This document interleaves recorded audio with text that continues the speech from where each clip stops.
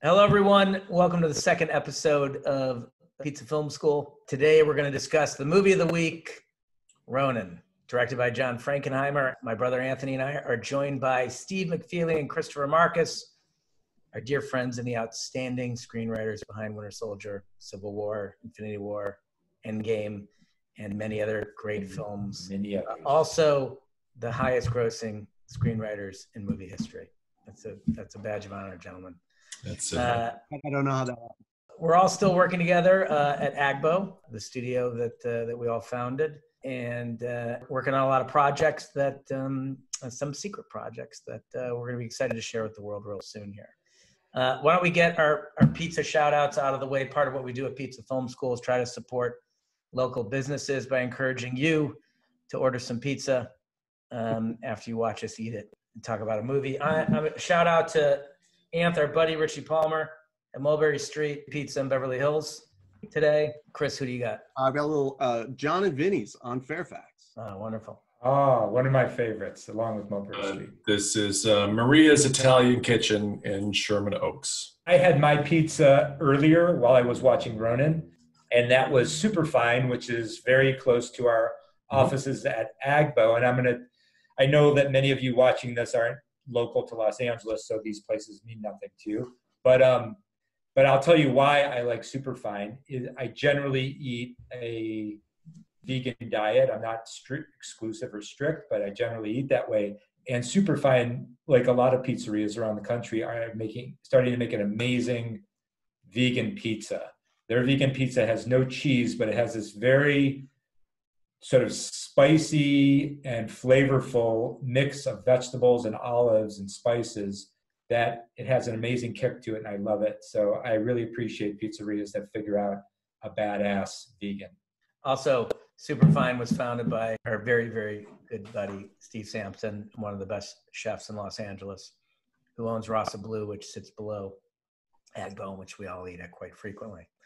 All right, so we've done our pizza roundup. Let's get into Ronin, which is directed by John Frankenheimer, released in 1998, with a screenplay by a young screenwriter named J.D. Zeke, and rewritten by David Mamet under his pseudonym Richard Weiss. Why don't we start with the script, which I know is controversial. I happen to think it's classic Mamet, impeccably structured, minimalist, efficient, muscular. I love that there's no backstory. I like marveling at the impeccable structure of that script that's peppered with a lot of Mametisms throughout the movie, and I've listed a few of my favorites. I'll read them. You're worried about saving your own skin? I am. It covers my body. A man and a woman going for a walk and all that entails. Of course, I'm afraid. You think I'm reluctant because I'm happy, and many, many more. But Steve, why don't you tell us what you think of the script around it? It certainly hits all the marks. Like the midpoint is the double cross when Stellan Skarsgård just, right, very quickly screws them over. Like in a way, like it does not hold your hand. And that is one of the big takeaways from the movie for me, is that with very rare exceptions, does the movie try to hold your hand through stuff. And in fact, loses the strength of its convictions a few times when it does.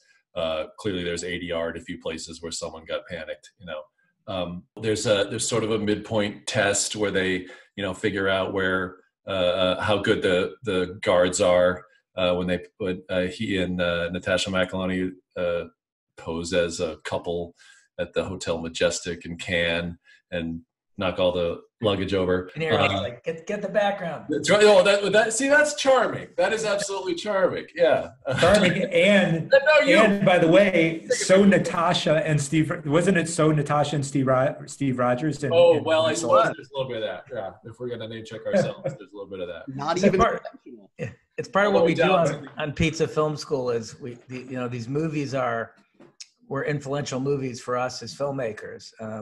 Frankenheimer at the age he was when he directed this, it is a master class in action directing by a true master of that genre. And if you study the film, there are a couple key elements that he uses to create such incredible car chases. And sound design, I think, is as big of a star as De Niro is in the movie. and if you want a real lesson in sound design, study this movie. It uses a lot of dynamic range. There's low bass in the engines. There's high sounds in the squeals, and he combines those two. The gunshots. De Niro's machine gun sounds like a bass. It's so heavy, like the speakers were vibrating. And when I was watching that sequence, when I think they're in Nice and he's shooting at the cops with that machine gun, the sound design is exceptional in the movie. Cars never sounded so good.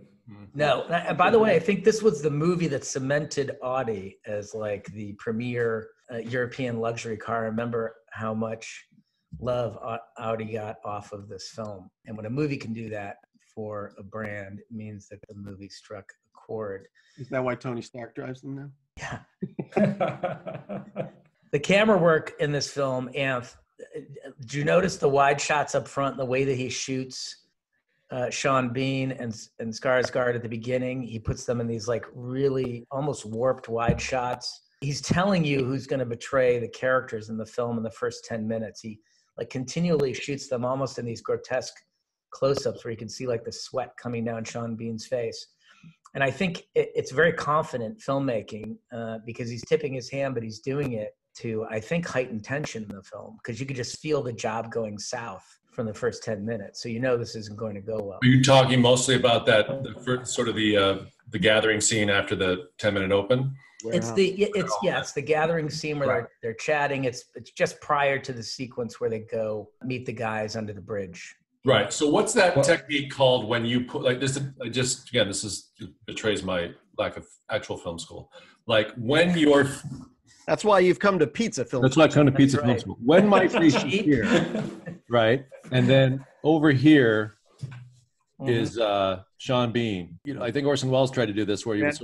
Then Citizen Kane. Yeah, sort of. It's a diopter. Everybody was in focus, even though they wouldn't be. Now, Steve, you've just composed a wonderful shot, by the way. Thank you. No, like this is not that hard. There are two ways to achieve that. One is with a really wide lens. Okay, that's what I'm... Right, and the other is with the diopter that can help.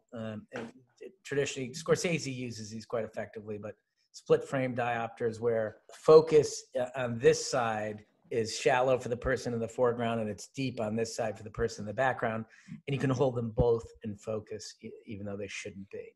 Mm-hmm. I didn't think he was using diopters. He didn't. I'm sorry to jump in the gun there, but he certainly staged it that way so that it forced me to watch both things in a way I wouldn't watch both things if I were center frame, right? It's so dramatic. It's really showy, frankly. That was interesting to me, particularly in that first scene, because it's cramming 6 different dudes together, basically, and you're trying to watch. You're looking for the mole, you're looking for the rat, you're trying to figure out who's who in this situation, and it wasn't sort of a standard, 2-shot. Well, I think the whole movie's showy in a way because it feels like an exercise. Like there were stated parameters before they went. We're not going to tell you a lot about who these people are. We're not going to tell you what they're after. This is a movie about what you're watching at the time, which is one of the reasons why the end of the movie makes me cranky, because it feels like it betrays that. But in some ways, it also feels like they set out to make a 70s movie. Right. Like it seems to be like the biggest fault with this movie is that it didn't come out in 1975, because that was Frank. Well, I got to tell you, everyone would revere it. Sunday, French Connection 2. Yeah. But that's kind of what gave me, I have to be honest with you, that's kind of what gave me such a thrill about this movie when it came out, because I remember coming of age in like the 80s when you'd hear like all of a sudden the Stones or the Who would come out with a new song in the early 80s. Yeah. And you would all of a sudden, even though this was a band for my generation that felt like it like belonged to a time before you. Fair enough. But were they ever putting out a song that was as good as their old song? I mean, they were different. I listen, maybe this is more of a director's piece, this film. I happen to love as I said, the efficiency of the script. Yeah. And the at times absurd dialogue that, I find highly entertaining. But to get a great Frankenheimer movie in 1998. Fair enough, because he's coming off of, I want to say, Island of Dr. Moreau. I didn't think anyone got out of that island alive. Well, let me double check that. Here I am but yeah, he was, let's face it, he was kind of in director's jail, right? Like he had sort of gotten to a point where he was working. Well, and he went back to He went back to the genre he had success in. Yeah, for sure. You know what I was going to bring up, Joe, what you were mentioning earlier about that opening scene of the film. And it's so funny because this is something that the four of us talk about a lot, but you like many times you consciously steal from other artists, and sometimes you unconsciously steal from other artists. And in that opening scene, he does these high observational shots as they're all starting to gather in the cafe in that opening scene of the movie. And they're sort of like these bizarre shots that aren't from anybody's point of view, but they have this feeling of observation to them.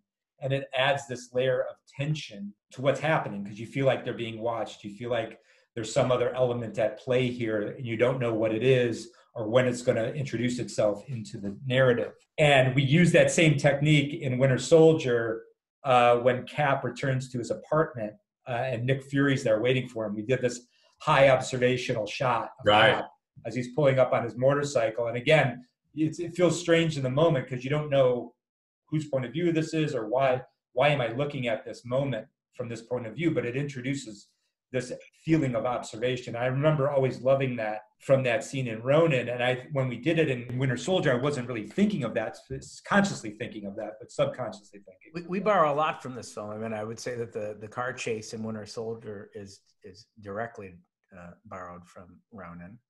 That the visceral quality of it, the dynamic camera work. Tunnel sequence in Civil War. That's right, tunnel sequence in Civil War. And I'll admit this: the screenplay for Extraction is influenced by the sort of minimalist efficiency and lack of backstory. A highly impressionable movie on us when we saw it at the age we saw it at. The only thing about this movie that I don't track is that opening where De Niro puts his gun outside and then goes inside and then comes outside and gets his gun. Like I'm not sure what is he worried that he's going to get frisked, so he puts the gun outside, but is he going to run back outside to get the gun in case there's trouble? That was, like he said, he never going somewhere without knowing how you're getting out. Well, it begs the question. This is sort of this, like, if we were to give you a scene where five strangers, meet in a public place and then wait for the things to close and then get in a van, I believe you would ask me, why are they meeting in a public place? And I would have no good answer for that. There's a lot of stuff where you're not meant to think about it. Like, for sure. Did she get a job in a bar? I don't know. In order to have that meeting? The bar owner is dead in the closet. I mean, clearly they got a message delivered that said, meet in this bar at X time, right? Well, she was delivering the message. Maybe it's safer than a warehouse. Okay, I'll get to what makes me cranky about the end of the movie. Oh, I can't wait. No, because it made me go back and think about stuff I don't think the movie really wanted me to think about. It's when he reveals he's still working for the CIA. So then I had to go, so now I got to reconsider everything I saw, that he was playing this double role. And I had come to really enjoy the exercise of watching just the Ronin, the betrayed character, people who were living this life I was watching. And I didn't like being pulled out of that and told he actually has a hidden agenda, because then it made me go back and go, well, that was a really convoluted way of going about your agenda. Like, really? You then hung out only with the French guy instead of getting the resources of the CIA to maybe find out where? That's a studio note. It does. What it felt like is the 90s reaching into the 70s and going, we need him to be more of a hero. This can't end that blank. Right. He has to stand for something. I think you're right with that. But I also think it made him less of a hero. Well, it made me go back and look at all the collateral damage in the movie. Yeah, which is all the civilians being killed. Right. Going, like, wow, he's a colossal asshole. Right.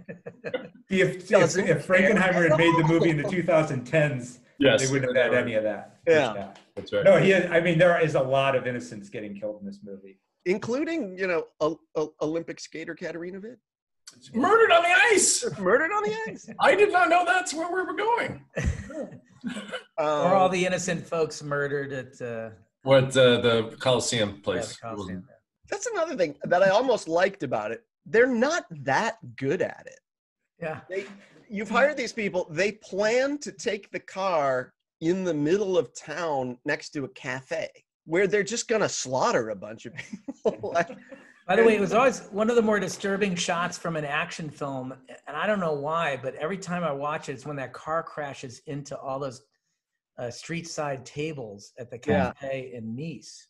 Oddly, everyone talks about the car chases, and I looked at the questions that were sent, and there are a lot of them. Yeah, we have our questions. Yeah. I kind of checked out during the car chases.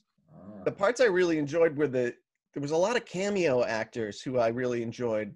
Michael Lonsdale. Michael Lonsdale, who I think I've only ever seen in Moonraker. Yeah. Great. Day of the Jackal. He's fantastic. That's one of our favorite actors. Cameo, but I loved when he showed up. And after he gives the Ronin speech. There's a very satisfying moment where she gets in the car and she finds the also extremely oddly cast driver guy with his throat cut. I think he was a stunt driver. Like there's something different about him. Like Frankenheimer hired his neighbor or something. It's just like, you mean Larry? Yeah. Hey Larry, you want to be in a movie? Why not? I think he did his own look. He's got like a pot belly. Like he looks like the sports reporter for your local paper. Feels like a retired driver, either a sports car driver or I thought it was fascinating casting. Something I remember from the first time I saw the film. I was like, that's a zag. I wasn't expecting that. It's weird because you recognize everybody on the crew and then you're like, and that guy? And this guy. But when he's killed and she finds Jonathan Pryce in the back of the car and he just says in his weird little Irish accent, drive. And it's really creepy. Like, yeah, I'm a real asshole. But by the way, classic midpoint moment, they reveal Jonathan Pryce as the villain in the middle of the movie, right? He doesn't show up until the midpoint. It is at, well, yeah, I was just at the beginning. Yeah. She meets him on an escalator. Oh, that's right. Oh, that's right. Then he pops back up again. In the metro. Later in the film. That's when the villain's plan becomes clear. The only moment that I felt like as the years have passed since I first saw the movie that probably didn't age as well as the rest of the film is when De Niro grabs the case and he's covered in spray paint. And that's how he realizes it's a bomb and he throws it under the car. There are a bunch of deductions. Impeccable timing. Yeah. Right. Feels like Mamet was running out of time on that rewrite. Well, I mean, what ages it is, there's a couple things, but they don't do her any favors, right? No. The idea that at the end she goes, "Won't you come away with me?" Yeah, I enjoyed her at the beginning. Part of your relationship with him makes you think that was never Mamet's specialty, writing women. No, specialty. Well, it turns out actually, I enjoyed her at the beginning when she wouldn't give anybody anything. It was when they tried to generate a relationship between the two of them that wouldn't exist. There was an alternate ending, which I looked up on YouTube. She got killed, right? And that's the implication, yeah. So at the very end, when he's waiting for her in the cafe with Jean Reno, and he says she's not going to come, you cut up the stairs, that really nice long staircase, and she's having a hard time because she's supposed to go down, and she's thinking about it, and she can't, and she won't, and it's her struggle. It's all intercut, and she decides not to. Very sad. Walks up the hill, and then a car comes around and says, "This is what we do to traitors," and they grab her, they pull her in the van. So I guess I don't miss it, but they certainly had other plans at some point. Instead, they had the so odd that I almost liked it. Sudden voiceover from Jean Reno as he goes up the stairs. Well, that's a studio note, obviously. Right? But I mean, it always, again, if it came out in 1975 and they did that, I would go, man, you could do anything in the 70s. It was very shoot the piano player all of a sudden. Yeah. Steve, was he coming off of Dr. Moreau? What was he coming off? He replaced Richard Stanley. So yes, I mean, okay. I don't know how much you want to blame. He tried to clean it up. Yeah. But I think if he was a little bit movie jail, it explains some of the odd notes in this. Yeah, right. Because he goes, his 80s were The Challenge, The Holcroft Covenant, 52 Pickup, Dead Bang, and then he did Year of the Gun, which I've never seen, but got some kind of love. And then cleaned up Dr. Moreau. Ronin, Reindeer Games, Ambush, and then he was doing some HBO stuff, some pretty good stuff. He did Reindeer Games, I forgot. Yeah. Path to War was a good one. And then he did a George Wallace sort of. It was a miniseries, I think. Classic old school director, just worked his ass off. We're going to jump into some questions that have been posted to Instagram. The first one is JC Yurdy. At JC Yurdy says, thoughts on the car chase, how those seem to work well while other chases don't. I mean, I think it's, it's the dynamic camera work. It's the sound design. I'll say that over and over again. That, I mean, that's the thing about Frankenheimer. Are two movies that study for sound design. What's the other one? Say again? Goodfellas and this are both exceptional. But that's the thing about Frankenheimer. He is, and he gets credited for this a lot, but he is a master craftsman, and he uses the tools of filmmaking in a very sophisticated, effective way. You can learn a lot about filmmaking from watching his films, watching how he uses sound design, watching the edits. There's some magnificent edits in here. I love that edit where I think she's like sort of making like a cutthroat motion, and you cut to a car whizzing by on the cut. It's just the way it pops. Yeah, really the way he underscores things it. like that. Even a car going around the corner, and he'll just get, it's not realistic, but he would just get a bassy, deep rev out of the engine as it comes around the corner. My favorite. And it goes quiet. It goes loud, quiet. Yeah, it does. It's super dynamic. Do you guys know the isn't there sort of a famous drive through Paris at 5 in the morning? Awesome. Do you know this? You talking about the YouTube video the guy filmed himself? It's a French director in the 60s. Oh yeah. It's a dash mounted camera, and he takes off at top speed like at dawn from his apartment and drives all the way to Montmartre in one shot. And it's insane. It's going to die at every moment, and like people get right in front of him, and it's all real. Wow. And so I'm reminded of that. Because of the I don't know if that's even sound designed, Chris. I think that's just it's probably just the camera and the engine. But he goes around corners, it gets quieter. He goes straightaways, it gets louder. Is not this car chase? It feels more realistic, and I'm wondering if that's because you're in the car more with the actors. And I'm wondering if that's because this is early use of, and I don't know this, I'm talking on my ass, early use of sort of a right side driver stunt guy, so that De Niro's over here acting his ass off, but someone over here is really driving the car. Yes, I'm certain that they were doing that. Well, the movie actually, it's one of the famous things about the film is that there was a famous French race car driver, and I don't know his name, but he was the stand-in driver for those things, where he would drive the actors around at like amazingly dangerous speeds. But he was such an expert driver; it worked. And camera placement. I mean, the way they're strapping cameras to cars, they're getting low rear mounts, front mounts. They're right in there. I mean, what's really dangerous, so you can see it where the grill of a car is getting right up in the lens. They're on the dirt road going 50 miles an hour. Those are two cars just dancing with each other. One's a camera car, one's the real car. Is that different or an advance from, say, French Connection? It's an advance. I mean, if you look at French Connection, it's built between Hackman's face. There's an amazing side camera mount by the wheel. Yeah. Right, looking forward. And then some exterior shots, and some looking up at the train car. It's definitely an advancement. Like the artistry of the French Connection chase is almost in its limitations, and how expertly he pieces together it's nearly an editing. Right. This is like you're in a helicopter for 24 frames. Now you're down low, and the grill of the car is racing up against the camera car. Now you're in the car with De Niro. It's a little bit more dynamic, although the editing, as Anth mentioned, is extremely artful. It's very thoughtful editing, but the sound design is what makes it work. If you cut all that together without the growling and intense sound design, it would look like a car commercial. It literally, we've sat in edit rooms before where you don't have sound design on a scene, like the oneer that Hargrave did in Extraction. Mm-hmm. When that first came in without the sound design, you're in a bit of a flop sweat going, oh my God, can we make this work? Mm-hmm. And then we handed it to our amazing team, and they brought it back and went, all right, we've got it. And it really is, that's what sound and music can do for you.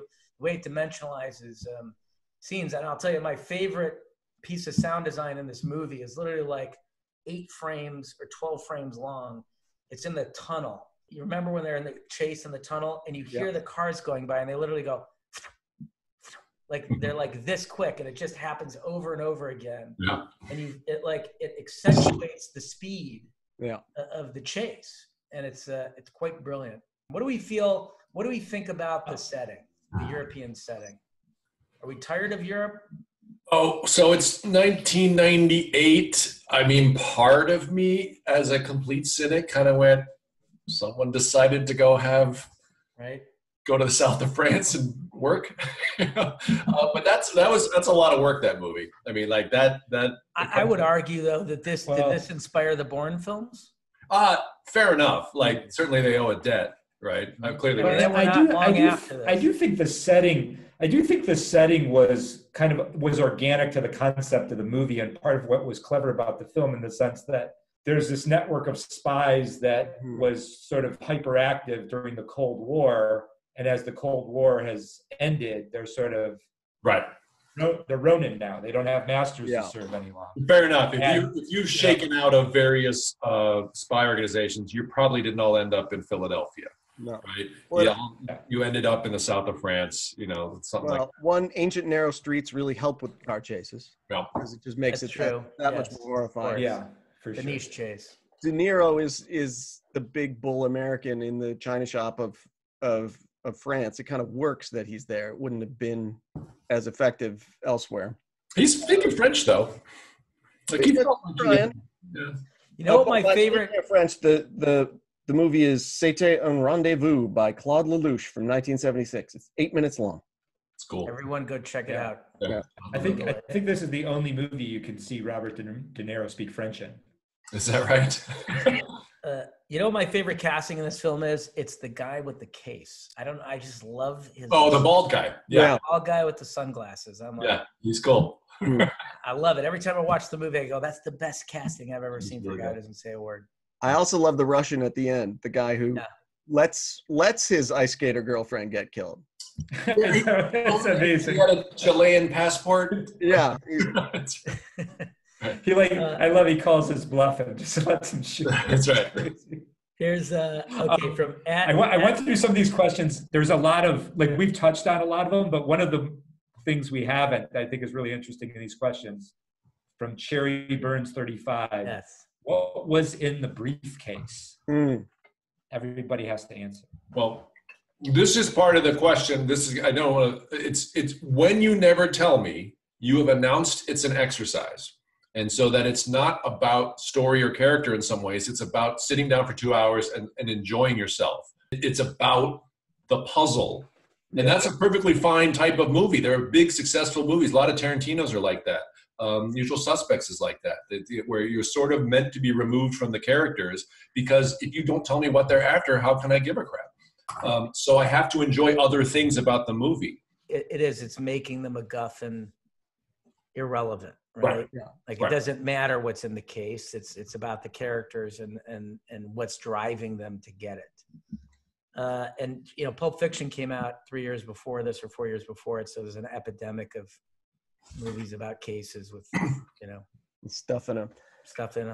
Yeah. But that's a good point, though, because this is 98 and it feels older than that, right? Yeah, well, it's Frankenheimer's old movies from the 70s. That's the thing. So I was thinking, Heat and Seven came out 3 years earlier, and this feels far older than those.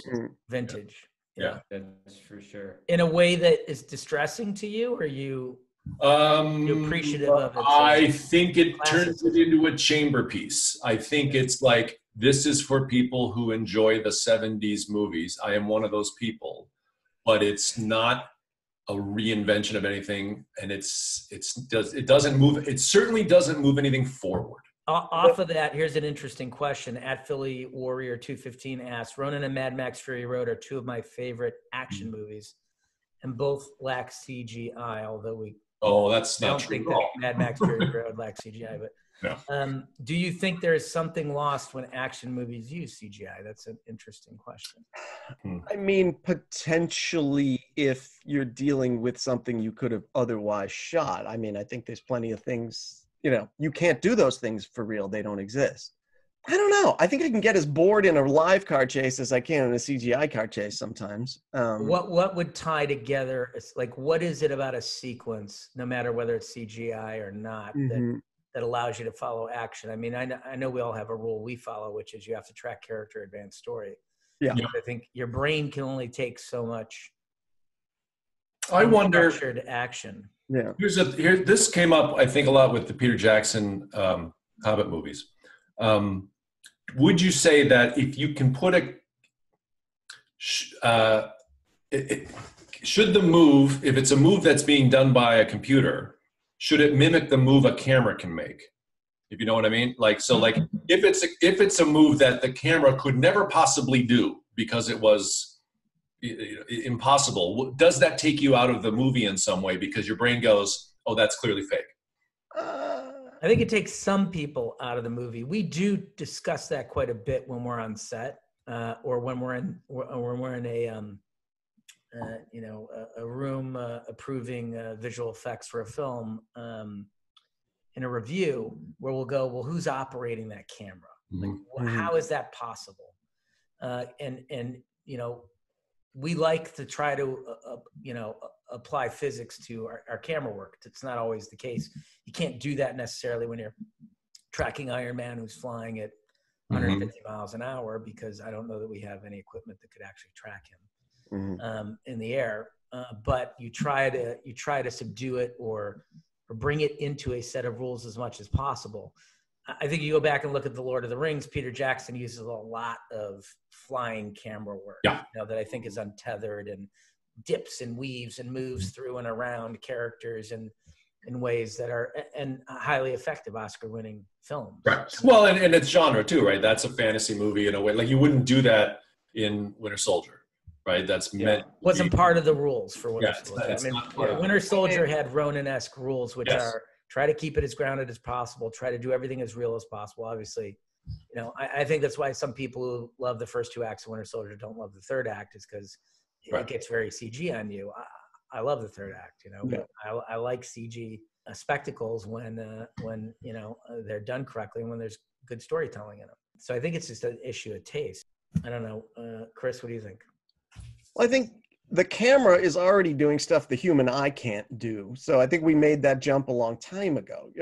If a camera comes from the street into a window, I can't do that. I don't like showy camera work in general. Like long oneers, there are exceptions, but it feels like the director wants me to think about them, not the movie. And then I'm like, well, I don't care that you didn't turn the camera off. As long as it still has a visceral feeling, as long as it feels like people are obeying the laws of physics to the point where they could get hurt if they bump into something, I don't mind CGI. It's made our career. What am I going to do? Let me ask this question. This is a good question. TV poll _RTFave2. If you had to reboot Ronin today, who would you cast? Okay. Ryan Gosling. That's your answer to everything. Yeah.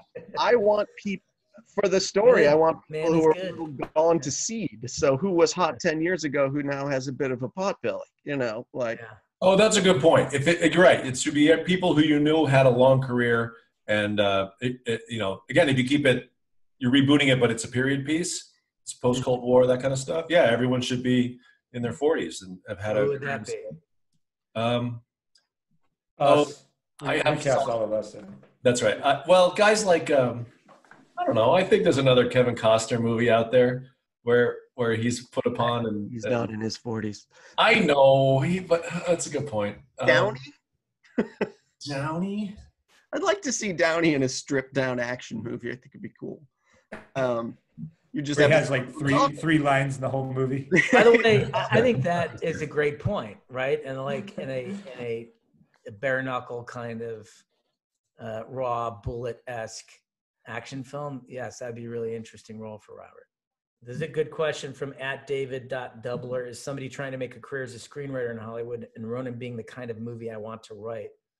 Is there still a market for this type of movie in an IP and temple world? And I would say yes. Extraction just showed you that, a stripped down thriller with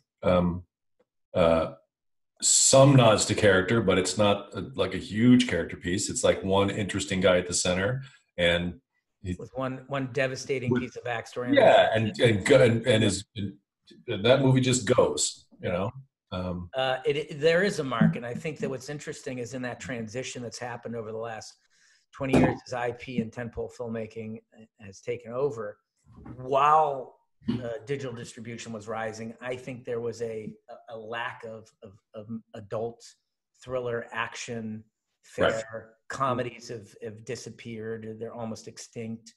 Romantic comedies have disappeared from the marketplace. And I think people are starving for that kind of content. So I think absolutely there's room for it in this world. I also think, there are huge stylistic differences, but is it that big of a jump from this to John Wick? That's a lot of disparate characters, not a huge backstory. Driven by it's just world building. Yeah, that's IP now. Very different tone. Yeah.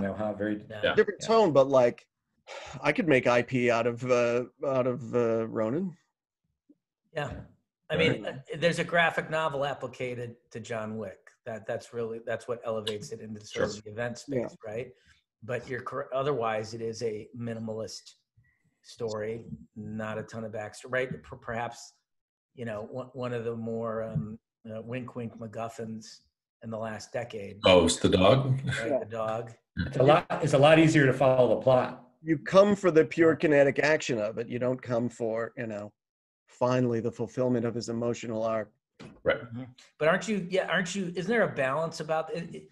I mean, the more I have to think about character and story, the less I can be present in visceral action, right? So, and the more screen time you have to spend selling the audience on the character and story. I guess it totally depends, right? Like your best action beats are going to be with characters you deeply care about, mm-hmm. and that you've gotten to know. Like, and I won't even say like, Steve Rogers and the Hammer necessarily, but like Kevin Costner in Untouchables. I desperately want him to win in the third act. I want him to save another mammoth script. Yeah. Well, that's the thing. I would say his finest screenwriting moment. Yeah. That movie. Now, but take the French Connection as an example. I mean, I think that Friedkin, reinvented the action film with that movie. He was a documentary filmmaker before he made it. Mm-hmm. It's got a docu style. It sort of slots into the story and then exits, right? It enters and then exits without, a ton.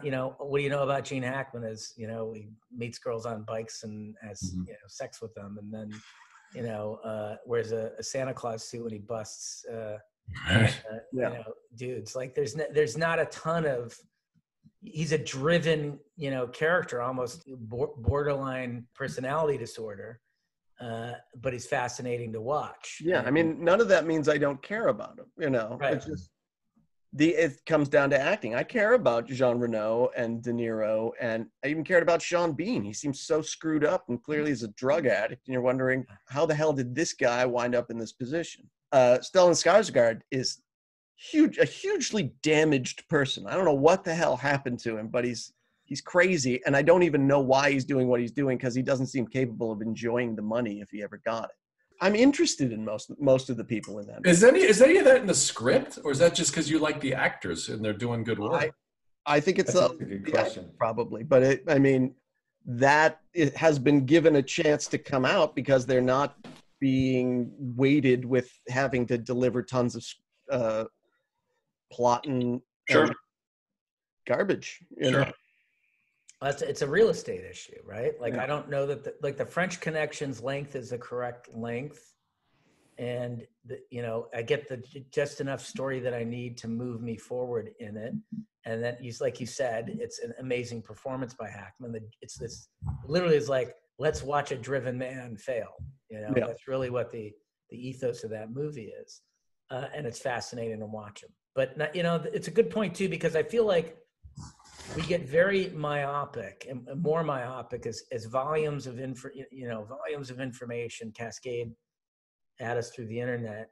We get more myopic about taste, and we try to we try to define things in the smallest sentences and the fewest amount of words, because we just don't have time. But not every movie should be the same movie.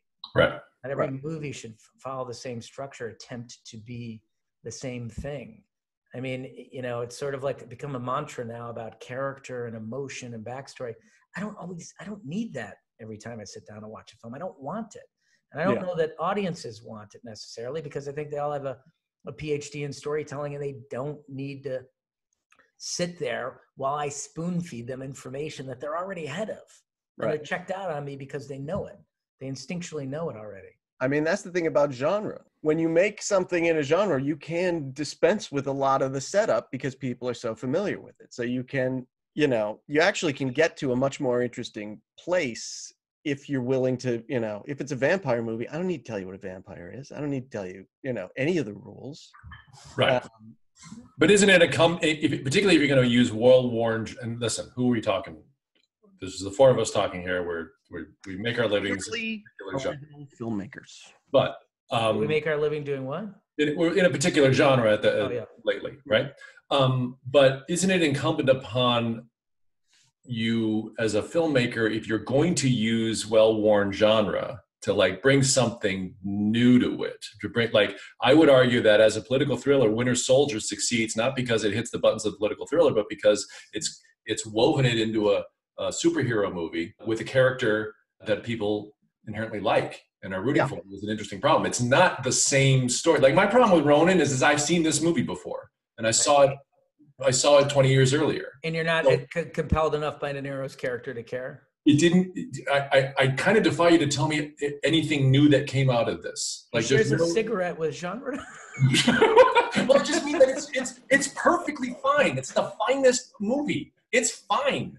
But it's not. It doesn't reinvent anything. It doesn't. It's not a blend of anything. Nothing extra came out of it. No, you're making good point. You're making very good points about it. Yeah. But does everything need to be new?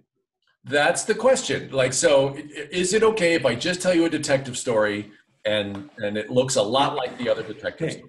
Depends on how you know it's that's, okay. And isn't that if somebody gives you, but with longer shots and slower, and long acting moments, and it's just dressed up in a different way. If somebody gives you the money to make the movie, and then after you've made the movie and you want to make another movie, somebody gives you the money to make another movie, then it's okay. Right, on that note, we wrap this up. As long as you can, it's all about being able to make a movie. If you want to make a movie, get away with. That's right. Never make your masterpiece. Moving along to next week's film, one that was hugely inspirational on me. I don't know if Anth loved this one as much, but I've probably seen this film more than any other movie I've ever seen. And I'm the kind of guy who likes to watch movies 20 or 30 times and study them. But Evil Dead is one of my all-time favorites. I love the camera work. What an incredible debut for Raimi. The high concept of the film is still one of the most harrowing high concepts in horror that I've seen in a film. Yeah. You basically have to kill your friends as they slowly turn into demons and try to kill you. I'm looking forward to watching. I haven't watched it since high school. And even then, I had seen Evil Dead 2 prior, which is just kind of a remake with a higher budget. And I know back then I preferred Evil Dead 2.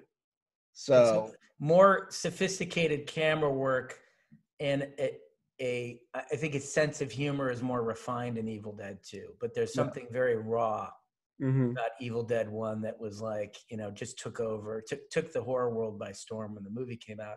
Yeah. And this is Raimi and the Coens were pioneering that board cam where they would put a camera on a 2x4, put an operator on either side of it and chase. It's the same shot from Raising Arizona where he's running through the house. Raimi uses it to great effect when he's in the POV of the demon as it chases people throughout Evil Dead. So there's some cutting edge camera techniques that he used in the spirit of independent filmmaking that have had a lasting impact. And it gave the world Bruce Campbell. Exactly. Yeah, there you go. All right. So thanks for tuning in, everyone. Till next time. We'll see you next week. Pizza Film School signing out. See you guys. I got to figure out how to hang up.